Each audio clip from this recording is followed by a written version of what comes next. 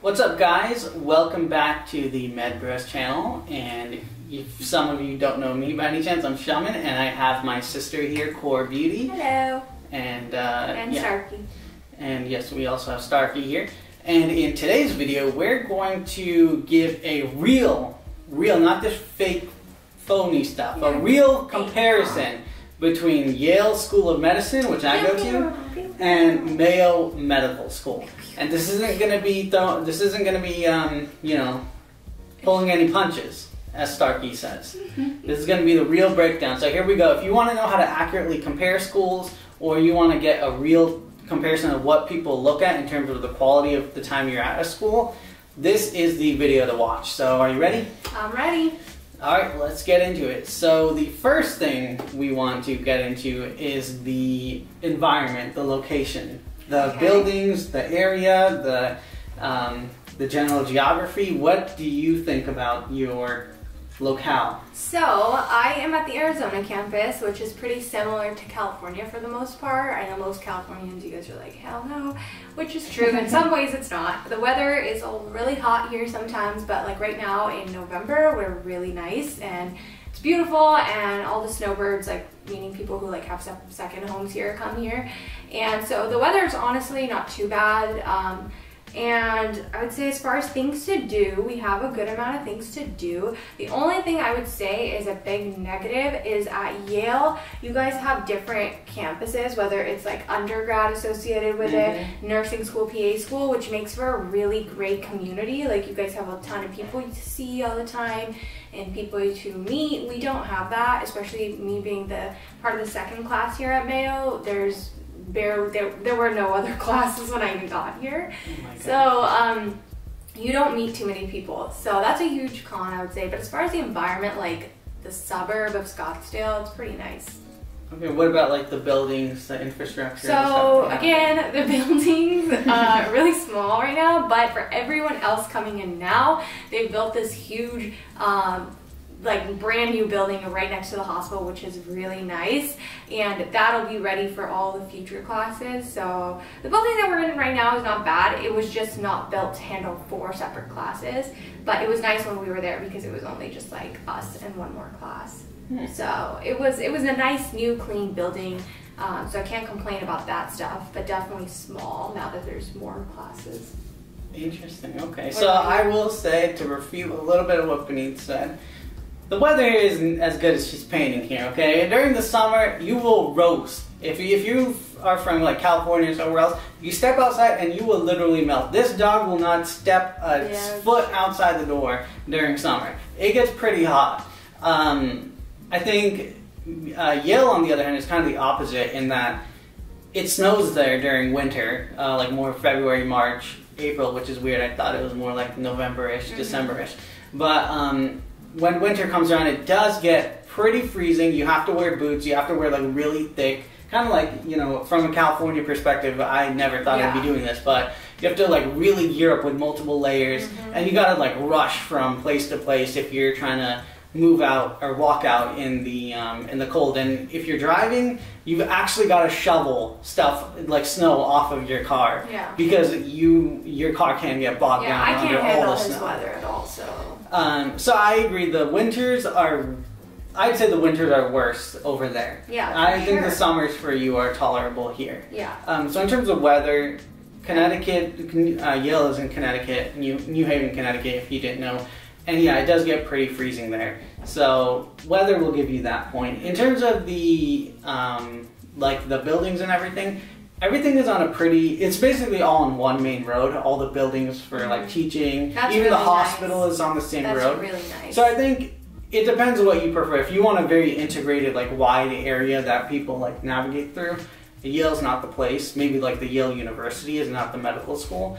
But for the medical school, I think they have a really nice library. The classrooms are fine. We have like simulation centers. We have the hospital right there. So everything that you need for a decent education is there. Yeah, for sure. It's just not like when I interviewed at Harvard. Harvard had a much better looking campus. So it's not like a looker, but it's got everything you need. I don't know why you'd complain about it. Yeah, I think I agree. Same here. Like everything's new and nice here. It's just Yeah, I mean, I have nothing to complain about for sure. When I toured at different places, I think Mayo definitely had like nice new things, so you can't complain about it. Yeah, so you can't complain about either of our facilities, but because you have the better weather, we'll give you the point. All right. Okay. The second category is going to be the faculty. And you're going to have to be honest here, okay? What do you think about the faculty at Mayo? Okay, I think faculty and admin is different. By the way, I'm already sensing a BS answer here. So let's just give me the point. The faculty is the biggest godsend. Admin is unreal. Like, literally the best experience I've ever had in my whole life. I cannot even say one constructive thing. It has just been glorious from start to finish. I just can't imagine it being any better than what it is. I heard you have issues, they resolve problems just like that. Yeah, it's so amazing. Okay, but on a real note, faculty and admin are different things. So faculty, I will say the hospital physicians I work with, I can see why the hospital is where it is today. Sounds really shady, but when I rotate at different sites, there's nothing wrong with those sites, but I feel like the faculty here can tell you so much about a condition versus sometimes they're a little bit more practical in other places, which is fine, it's just to each their own. But I think for an educational environment, you get an unreal like teaching experience here at Mayo from their physicians. You can tell that they are like masters of their craft. So I have to give mad respect to every Mayo physician. The faculty is definitely like next level. Okay. I'd say similar things about... I'm talking about knowledge of faculty. Yeah, exactly. I'd say similar things about our faculty. Like, they really know what they're doing. They're way advanced. They're using, like, advanced equipment, technology. They know the ins and outs of the intricacies of, like, even things you wouldn't think or aren't written in a book. They have down. So I think that in terms of knowledge base and in terms of, like, willing to teach, I think the faculty are fantastic at Yale. I think the administration, though, is also really fantastic at Yale. Like, they're willing to go above and beyond. Like, if you watched our Berkeley video, where the administration is just like, they planted their foot down and there's no going from there. But the administration at Yale is more than willing to help you succeed. Like, they will do everything in their power to help you do what you need to do. So I'd say the administration and faculty at Yale might even be the best in the world. I agree. Like, it is that good. The stories I hear from Shaman and the emails that he gets, I'm just like, wow. Like, you have like unreal people rooting for you, and you just tell they set up every kid to like succeed beyond like anything that I've ever seen from school. So I gotta give you that one. Yeah, definitely. There's no disputing that category. Yeah, there's no disputing. I would say honestly, if I had to rank like best educational experience, best school hands down, and I'm not saying this to shade my place, but like Yale is like just that's another video. Like, honestly, from all the places I've interviewed at, from all the students that I know at different medical schools, from all the stories I hear secondhand from different people, the faculty at Yale is above and beyond. The third category then is going to be the curriculum. So what do you think about Mayo's curriculum, both in terms of like the grading, the workload, the consistency of the classes, the scheduling? What do you think? I think if you were to ask me this last year, I'd have a totally different opinion. I think as far as curriculum, I think we are probably one of the more prepared students in the country, comparing my like curriculum block by block to even yours and Herman's. And I feel like when you say that each block, I definitely like... Yeah, you know your stuff. I feel like when we rotate, for the most part, even when I visited Yale for a couple times, like even the third years were like, oh, like I think the other schools might place, like Yale might place less emphasis on your guys' shelf exams, which is why you guys might not know everything until after step one, and I think a lot of students would admit to that at Yale. But at Mayo, like, we really are on top of our block, so I appreciate that. We look really prepared when we step out to rotate and etc. But I'd say grading is, because of that, it's because of also grading is stressful. So like pass, no pass, first 2 years was unbelievable, it was great. However, clerkship grading has been pretty brutal compared to other medical schools.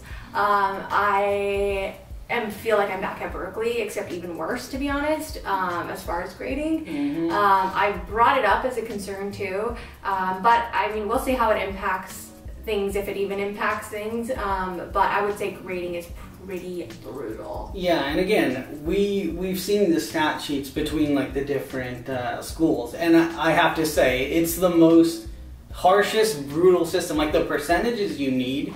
We're talking about clerkships, yeah. Yeah, for clerkships, the percentages you need are ridiculously high compared to the other schools. Yeah. Like gaps that you can't even imagine. Yeah. Like to get honors from one medical school to another. So I think that is a huge negative, and I'm surprised it hasn't been addressed yet. Because if you look at the stat sheets, I don't know if they're publicly available. They're not public. It's more like students comparing. Yeah, like me comparing to Shaman versus me comparing to another student here. It's more like that. Yeah, looking at the stat sheets, it even surprised me. Yeah, when I told Shaman like what I had to get, I didn't believe her. I was like honors? No, yeah, I like honors at Yale, getting a little bit to my point. Like first of all, first 2 years pass fail. Clerkship grading is honors, and it is not, as long as you try your best and put in a good effort, most Yale medical students do get honors. I think if you're really bad or you're unprofessional, that's when you get dinged. But really, if you put in an honors great effort, because we don't have shelf exams, I think they're much more lax, and I think that's the right way to go about it. If you want someone to actually learn medicine and learn how to be professional and participate, and learn the clinical skills necessary, I would worry less about this minutia, getting a 95% for honors, etc., etc. I'd rather have the shelf exams. Like you take them, but they don't matter in terms of your grade.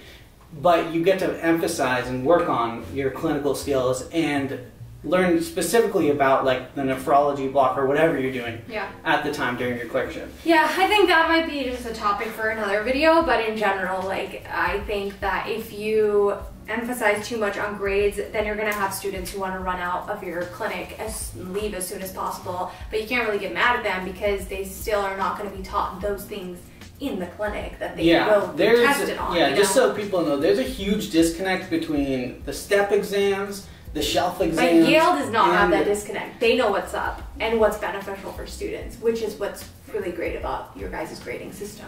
Yes, thank you for complimenting me, giving me my own point. Yeah, you get that point. But what do you think about the curriculum in general during like the first 2 years? First 2 years was great. Honestly, you can't. I mean, great it's still med school, right? It's not like, oh my god, it's so amazing, no complaints. Like how was the workload? It was there, but because I think it was pass, no pass, and I wasn't freaking out like over every little thing, I enjoyed my weekends. I still learned. I passed my shelf exams. Like, felt like I learned a lot. I didn't have complaints about the curriculum, to be honest, like what was included in it or the grading. You did a little bit of complaining about mandatory classes. That's what I complained about. But yeah, that's what I was being specific. I don't have complaints about the curriculum, but they changed that now, so it's improving for the future classes. Isn't that so sad when they change something after you leave? I know. Y'all need to credit like some of us who like raised hell over it because I was not a fan, but you guys don't know that. And the country's obviously going towards it's just sad they weren't going towards that, honestly.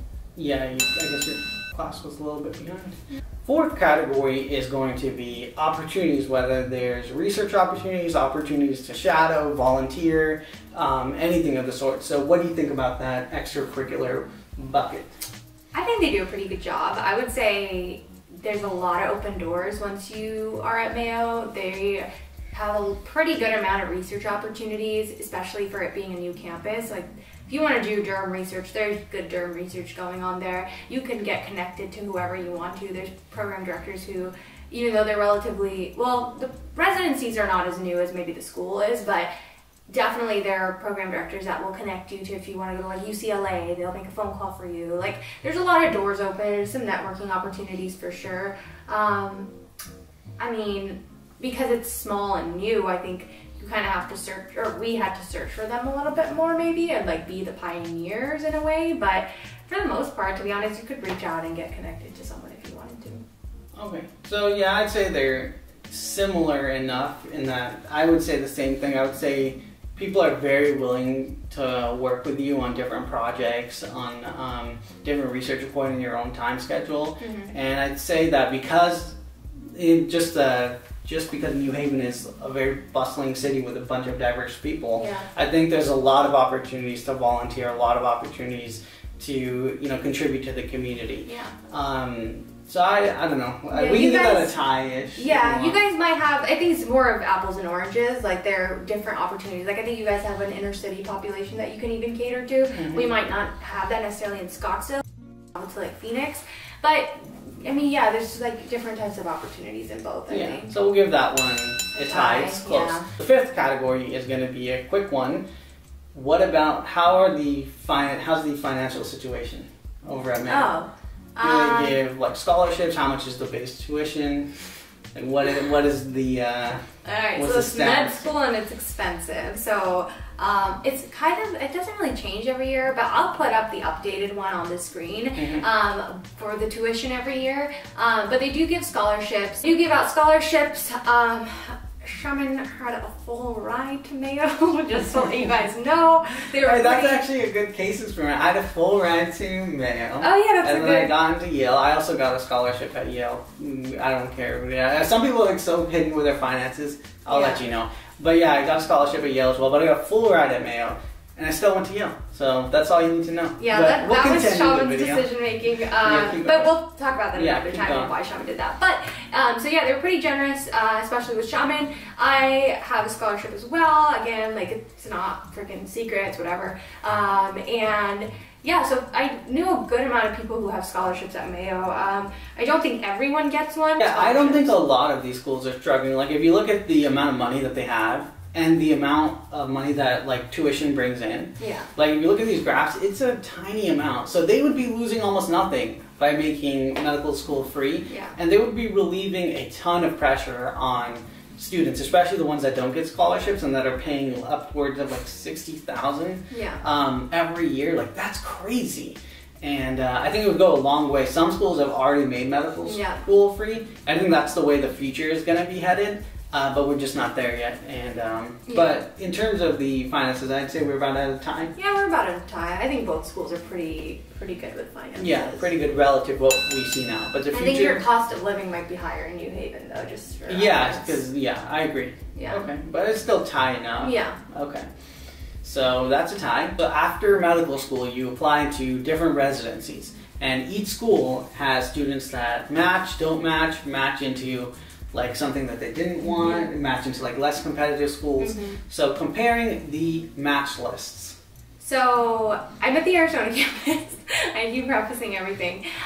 So we actually have our first match coming up in a couple months. So that's going to be really cool to see. Everyone's predictions are they're going to be very similar to Rochester's match, which I'm pretty confident it's going to be that way as well. So match-wise, I think we have almost 100% match rate. Most years are 100%. So I think, I mean, it's a pretty safe school as far as you can pretty much get into anything you want if you put in the effort. There's no is every specialty basically counted for in your math list? Okay, Yeah. So basically everything's on the table. Yeah. What type of schools are people matching to? Like competitive schools? So yeah, they definitely match into competitive schools. I've seen UCSF, I've seen UC San Diego, but the one thing I'll say is that when I look at your match list, I definitely see more. Thanks for making my points for Well, I feel like, I don't know, Yale just is like, I see your guys' stuff and it's just like so much more comforting. Agree. Comparing the match list, I would definitely say that Yale has a much stronger match list because every specialty is accounted for in both, like even the most competitive ones. People are getting into competitive schools in both cases, but you just see more students getting to very top schools like Harvard and Yale, and obviously like there's also the benefit of Yale students getting into Yale again, but that just looks good. And then a bunch of students going to Harvard. I think Yale has a lot of connections to other Ivy Leagues. Exactly. If you look at the match list, you'll see a lot of concentration on the East Coast. Harvard, Brown. Like I think you guys have a good network And I'm not saying Mayo doesn't, I just think they're different networks. But I think if you are trying to be in that Ivy League crowd, you probably should go to an Ivy League med school. Yeah. Just because I feel like they just talk so much more. Like they're just so intertwined over there. Yes, exactly. And again, this is the real scoop here, okay? This is the Every real time you scoop. go to like an interview, they'll be like, yeah, our match list is fantastic. You'll ask the students, the match list is fantastic. You go to another school, they say the exact same thing. You don't have a good idea of what's what. Yeah. So this is a very in-depth comparison. But obviously, like, if you get into obviously any of these schools, like, I can't complain about our match list. Exactly. Like, We're also comparing two very good schools, right? So obviously the match list is going to be better than most schools in both cases. Yeah. But just comparing between the schools. It's depending on what your goal is. Like for me, I honestly would really love to match back into Mayo. So I probably actually do have a better chance being in my school than Yale. Yeah. So to be honest, like it's actually probably better off that I'm in Mayo. So I mean, it just depends on what you want, what you're looking for. If your goal is to be, you know, Yale trained throughout residency, obviously you're gonna have a better chance at Yale to do that. So I think it just depends what your goal is, but you're good in both spots. You're gonna Exactly. These differences. All right. I think the score count is what, like 4-2, 5-3, yeah, something like that. We'll have the final tally here, but again, this is between two very top schools. But I just wanted to give this video to you guys so you know what to compare and talk about when you're talking to a student at Mayo, for instance. Well, we already gave you the scoop because we're students there. But when you go to like UCSF and you want to talk to the students about like what it's actually like during interview day, this is the type of stuff you want to ask, and this is the type of nitty gritty. Like you want to really get into depth about what is a match list like. Like, is it more West Coast centric? Like all the different specialties are accounted for. If you're in like a I don't know, medical school in like Michigan, they'll tell you at that medical school in Michigan that they have a great match list, but you want to ask, are the competitive specialties accounted for? Like, are people matching from that school? So that's the type of questions you want to ask, and I hope this video helps with that. And if you want to see more content like this, feel free to subscribe. We'll be making weekly content. Check out the podcast. I know our first two podcasts had some technical issues. The third one is going to be hopefully slick, but check out the podcast. It's me, Herman, the other MedBro, and Beneath. And also, she made a video on Sikhism, and a bit of a controversial video there. So if you want to go check out some controversy, go check out her channel, Core Beauty. Exactly. But anyways, we hope you enjoyed this video, and we will see you next time. Bye guys!